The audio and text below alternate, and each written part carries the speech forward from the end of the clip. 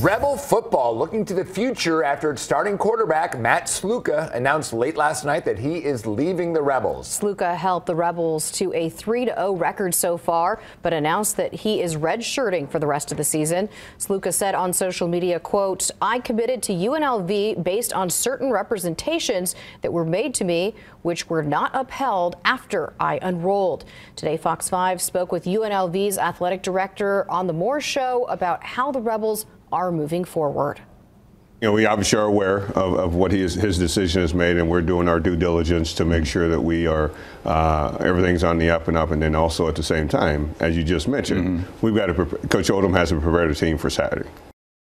UNLV responded to Sluka's decision, saying this: football player Matthew Sluka's representative made financial demands upon the university and its NIL collective in order to continue playing.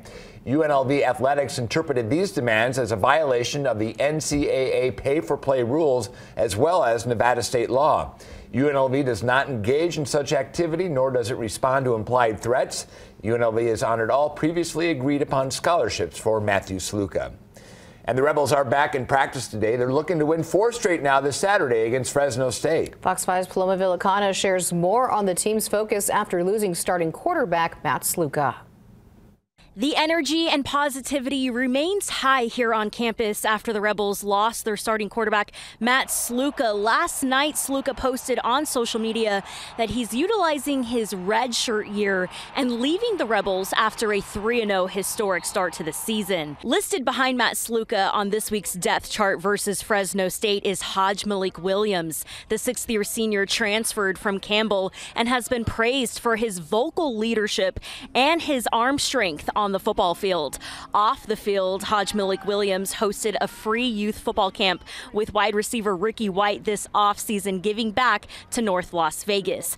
The positivity remains high in this UNLV locker room. It is so player-led in position groups that the coaches obviously are going to say stuff, but I see so much leadership in the locker room through our captains on our team, and so much more than just our captains. You see young players as well stepping up, saying stuff, just having great attitudes. I think in the locker room, it's really easy to be somebody who's kind of negative, I guess the term like rotten apple, and kind of infected, but we've really seen some great positivity. Everybody likes to infect each other with the positivity.